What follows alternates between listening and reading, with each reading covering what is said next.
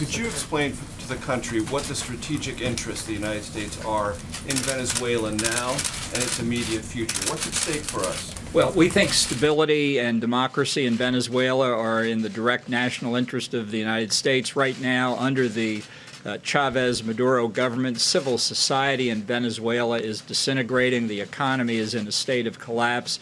Something in the range of 3 to 4 million refugees have already fled the country for neighboring countries in the United States.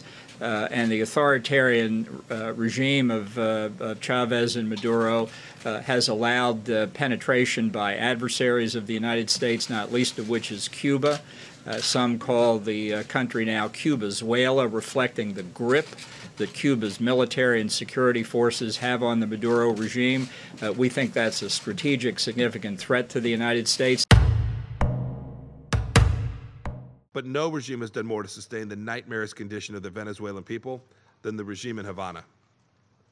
For years, Cuban security and intelligence thugs, invited into Venezuela by Maduro himself and those around him, have sustained this illegitimate rule.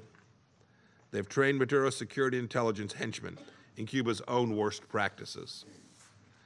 Cuba's Interior Ministry even provides former President Maduro's personal security. Members of this body often use their microphones here to condemn foreign interference in internal affairs. Let's be crystal clear.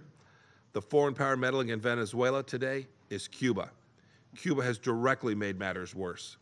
And the United States and our partners are the true friends of the Venezuelan people.